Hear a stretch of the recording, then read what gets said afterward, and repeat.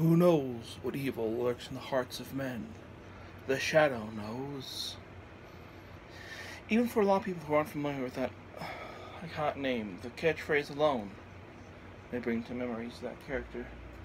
The Shadow, like many characters during the 90s, had a revival, having movies along with Batman and Dick Tracy, among other comic book characters brought to the silver screen in that era.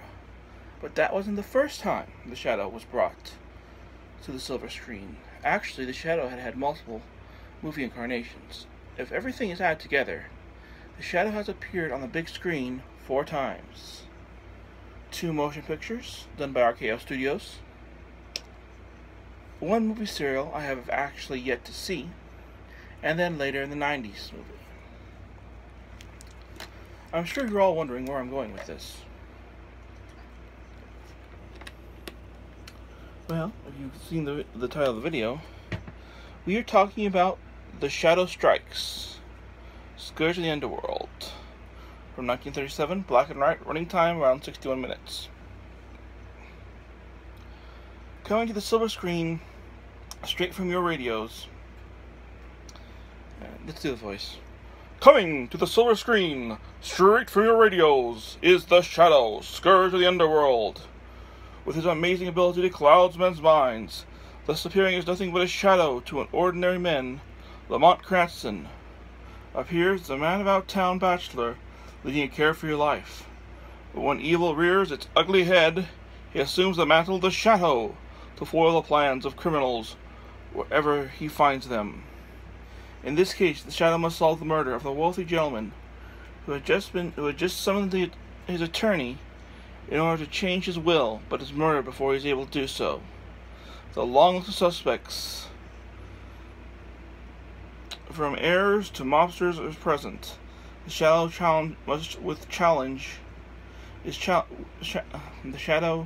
with a challenge in finding whoever is responsible for the murder, starring Rod Leclerc. I may have pronounced that wrong.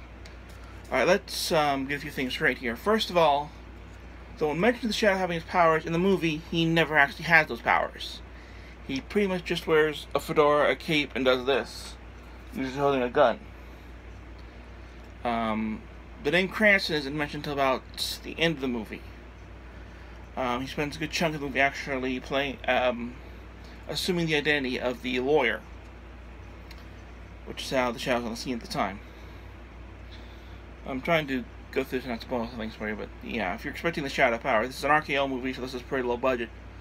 So there is no invisibility or befogging men's minds, or mental powers in this one. This is basically the Shadow as if he was Batman, more or less. Before Batman, I guess. He has a cape, a hat, a gun. And then, of course, like Batman, he has a loyal chauffeur, who I don't think appears in the second movie. It's an enjoyable movie. I take it what it is. It's, like I said, it's a cheap version, but Shadow does not possess his powers that he's supposed to have. But it is a pretty good movie for a B movie. If you're a fan of the Shadow, then you would definitely check this out. But don't be surprised. It's, I believe all 3 of the well, like I said, I haven't seen the movie serial, but I know that all 3 of the theatrical versions are different. So the Shadow Strikes,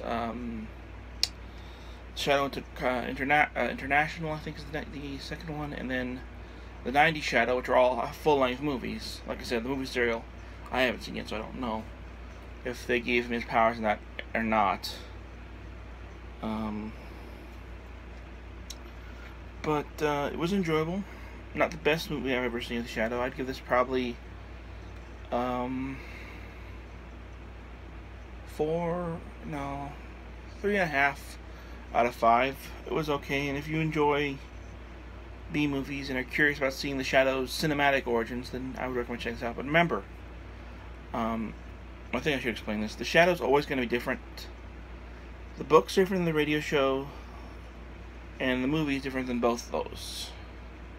I honestly think the closest adaptation straight up adaptation we had was the 90s version of the movie. it seems to take a good amount of stuff from the actual source material. So anyways, that was my review of The Shadow Strikes. If you guys want me to do the sequel, which I think is, like I said, is called The Shadow International. I'm not sure if it's a sequel or just a standalone movie with The Shadow. Let me know in the comments below, and let's get this video up to about 12 likes, and I'll look into doing that one. Well, I'll see you guys next time. Until then, who knows what evil lurks in the hearts of men? The Shadow knows. Remember, the weed of crime bears bitter fruit. The Shadow knows.